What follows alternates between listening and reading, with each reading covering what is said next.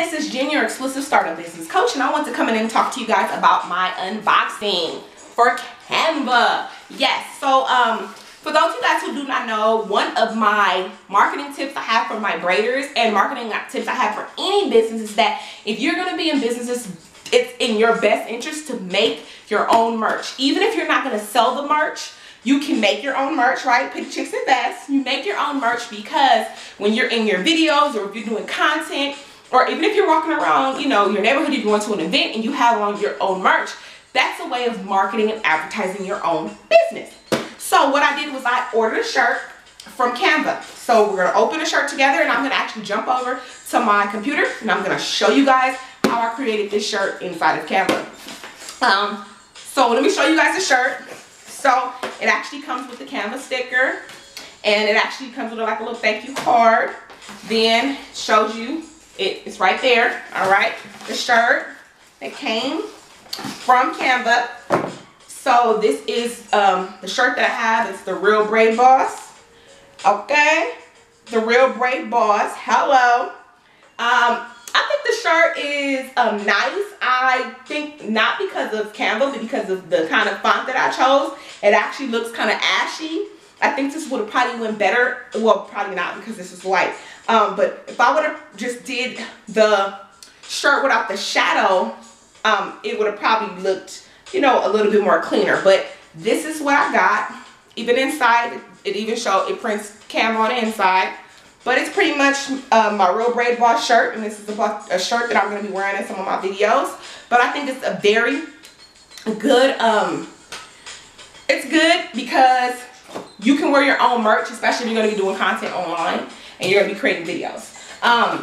But you guys, it cost $20 or $25. That's shipping and, you know, the shirt. And it took about 1 week to get here. So I think that that's pretty good. So let's jump over to the computer and I'm going to actually show you guys how I created the shirt. And I'm going to take you as far through the Canva steps as I possibly can because I already got the shirt, but I'm going to try to do an example of the same shirt. So you guys, let's jump over into the computer.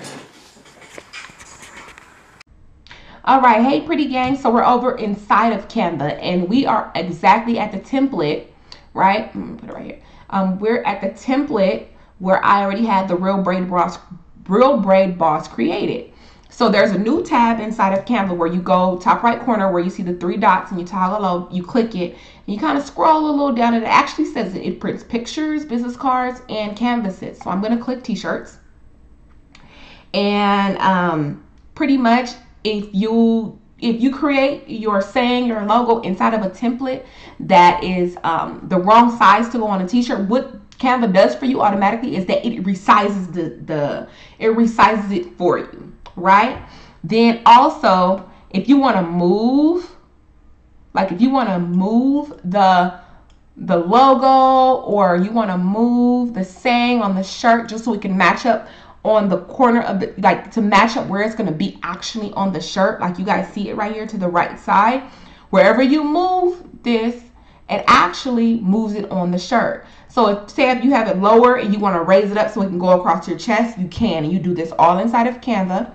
And then you go down and pretty much you could select the color, you could change the color if you want to. You could, like, I could change this to a white shirt if I wanted to, like if this is a white shirt, or if I wanted to change it to the red, we could say, you know, you could change the color of the shirt inside of there as well.